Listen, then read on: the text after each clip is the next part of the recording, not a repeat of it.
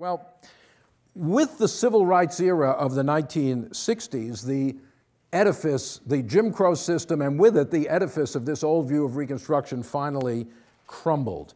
A whole series of scholars began to devote themselves to studying Reconstruction in new ways, and virtually every assumption was dismantled, and new views began to percolate out. Lincoln did not have a coherent plan of Reconstruction. Johnson was not the defender of the Constitution, but a stubborn, racist politician who was basically to blame for the collapse of his own administration.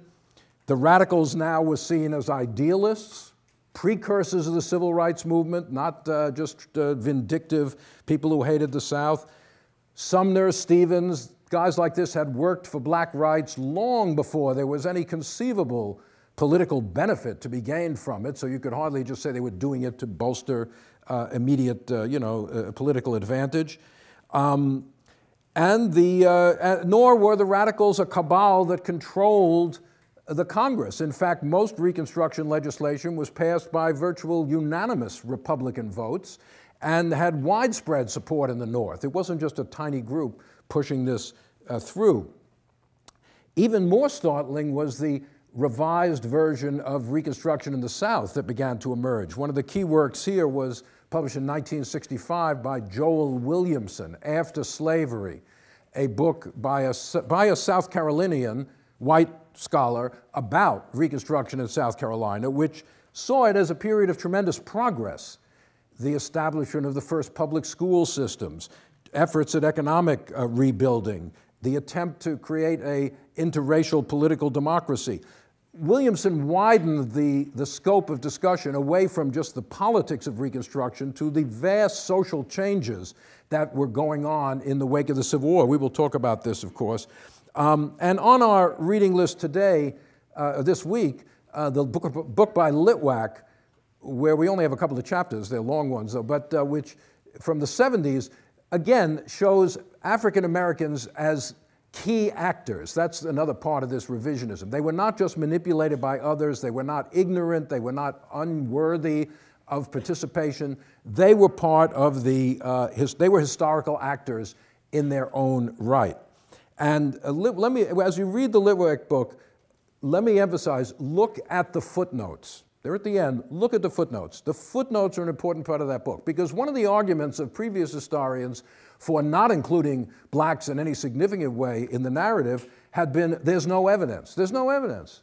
Many of them were illiterate.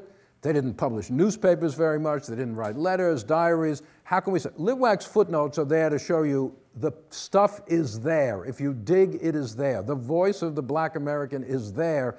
It is just laziness or prejudice to refuse to put it into the history. It's not that the material doesn't exist. So even though his footnotes are excessive, they're excessive for a reason. They're to force people to take this kind of material seriously. The revisionists went on to say black supremacy never existed. White Republicans controlled most of these governments. Effective power rested with the white governors.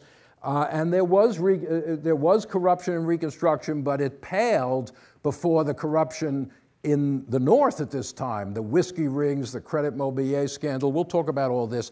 In other words, corruption could not be blamed on the former slaves. It was a national phenomenon after the Civil War. It did not prove the error, so to speak, of giving African-American men the right to vote. And then at the same time, the Klan came to be viewed, as it was, as a terrorist, violent bunch of criminals rather than a patriotic organization saving the white South from out-of-control blacks. So by the end of the 1970s, the old interpretation had been pretty much reversed. The heroes were now the radicals and the freed people, and the so-called redeemers, the people who overthrew Reconstruction, were the villains, and Reconstruction was seen as a time of significant progress. But even, so this was, the revisionism was a product of the Civil Rights Revolution. But as that impulse faded, new views in the 80s, 90s began to come to the fore. In an article around that time, I coined the phrase, totally unimaginatively, but it has stuck, post-revisionism. I couldn't figure out what to call the new group, so I just call them post-revisionist. That's what they're called now. Instead of seeing the Civil War and Reconstruction as the Second American Revolution, like Charles Beard, or a reversion into barbarism, like Bowers, or a golden opportunity somehow missed, the revisionists, this new generation argued actually that radical Reconstruction wasn't all that radical. Very little actually changed. And of course they focused on the failure to distribute land to the former slaves, the 40 acres and a mule. The political revolution went forward, but the economic revolution did not. The planter class survived the Civil War. They kept their land ownings in many places intact. Some historians argued that Reconstruction was therefore fundamentally superficial. And this mode of thinking extended to almost every aspect of the period by the 1980s, that continuity rather than change was the hallmark of the period. Racism survived. In other words, not that much happened in Reconstruction. Now, and also legal scholars argued, well, you know, they never went around. Thaddeus Stevens said, let's treat them as conquered provinces, but very few Republicans were willing to go outside the parameters of the Constitution. They revised the Constitution, but they didn't just chuck it away and say, we're going to do whatever we want. And constitutionalism itself was a barrier to far-reaching change, according to this, this view. And one can go further with that the schools that were set up, which are often seen as a great progress, critics of education began to argue in a good post-1960s mode, no, the role of education is just to discipline people. So it's just to make these blacks into willing and disciplined workers. It doesn't really empower people to get education, so let's not make a big deal about the schools. Other scholars, like Thomas Holt, in a very influential book called Black Over White, argued that class divisions among African Americans were part of the reason for the failure of Reconstruction. In other words, you shouldn't just look at the freed people as a mass, undifferentiated, that there were well-to-do, or at least better off, former slaves and former free blacks, and that in fact that they didn't really represent the interests of the mass of the former slaves, and that struggles between former free and former slaves kind of undermined the unity of black political leadership.